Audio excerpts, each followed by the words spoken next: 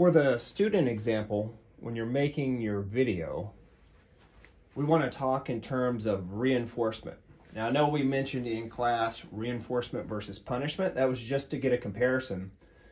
But when you talk about the skill, talk about the reinforcement that was used to not only create the fire churn and combine it with the whip drill, or use it like a whip drill, but how was that reinforcement important for this assignment?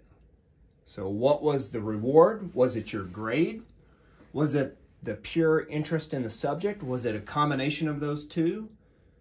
Was the feedback provided by the instructor, was that reinforcing? Was it provided in a way where you could get information? Was it constructive feedback? Did they tell you, no, you're just doing that wrong? Or did they say, that element's wrong, and then provided details? That would be constructive feedback. For me, I like to use the sandwich method, meaning ideally, if I can, I want to sandwich the instruction between two positives. Like, overall, you did a good job.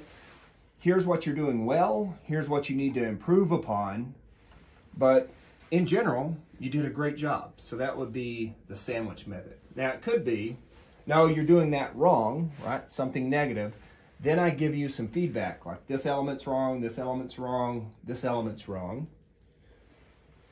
If you correct those things, you'll be able to perform this skill correctly. Now that was kind of sandwiching between two negatives.